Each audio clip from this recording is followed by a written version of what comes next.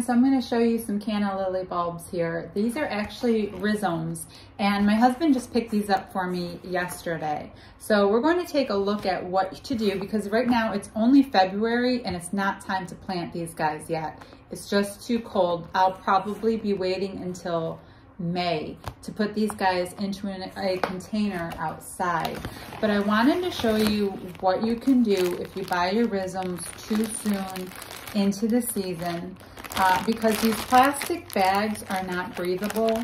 And the box, if you notice, if you get this, we've got these at Costco, it does tell you to store your bulbs in an open bag and leave the plants in the original packaging. So I'm going to just pop some holes into these plastic bags, and I'm going to take a look at the health of the Rhizomes and give you an idea of what to look for when you're checking out your Rhizomes. So I've got these look really healthy, yeah. So I've got these really nice Rhizomes here, and you might not be sure what you're looking at when you take your Cannas out.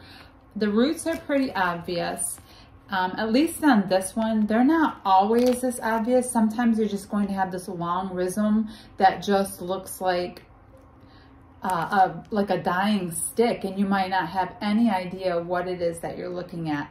This one's a pretty good example of one that's easy. So see this little point right here? This is where the Canna will actually start to grow. So I want to plant that with that tip pointing up. So not exactly like this, but more like this with that tip pointing upwards. So when it goes into the pot, I'm actually going to have to plant this pretty deeply. And I will do a separate video on how to plant the Cannas when it comes time. Right now, this is just inspecting your Rhizomes, making sure they're healthy. See, this one doesn't have as many roots, as one little root kind of sticking out, but I'm looking through, I see live material. Everything's pink, everything's white. The Rhizomes are nice and firm. There aren't any soft, mushy spots, so that's really encouraging. The bag says that there's 6 of them in here, so it looks like I have 2 bags with 3 each in there. And they do look really good. They're definitely viable and healthy. And actually this was a really good buy, so I'm pretty excited. Okay, so let me open the other bag, and I'm making a mess with all the peat that these are stored in.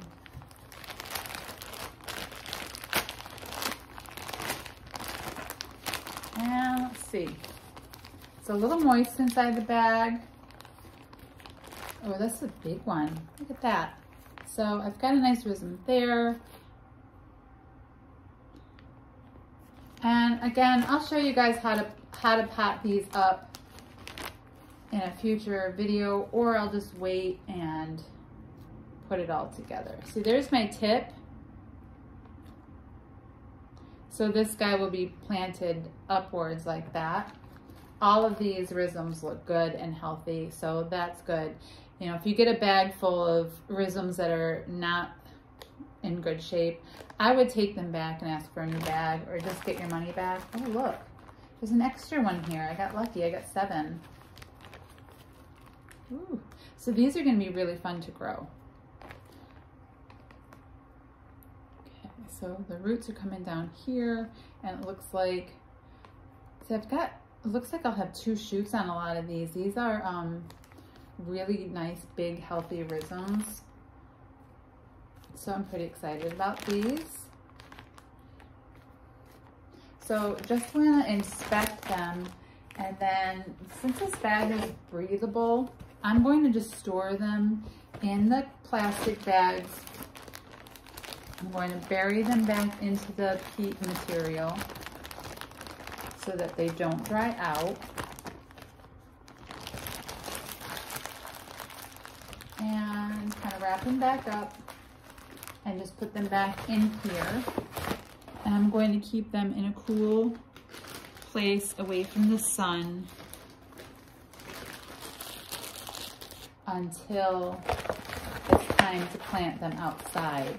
And I'll be planting these in containers. I'm a zone 5, so they aren't hardy in my zone, so I have to take care of them every year and bring them back in for dormancy. So this is just a red Canna called the President. And these guys will need full sun once they're potted. And I'll do a video on how to pot these up with a beautiful display, what they will look beautiful with, and how to make a beautiful container out of your Canna lilies. So that is a quick video on how to inspect your cannas, and we'll have more soon. Thanks for watching. Bye.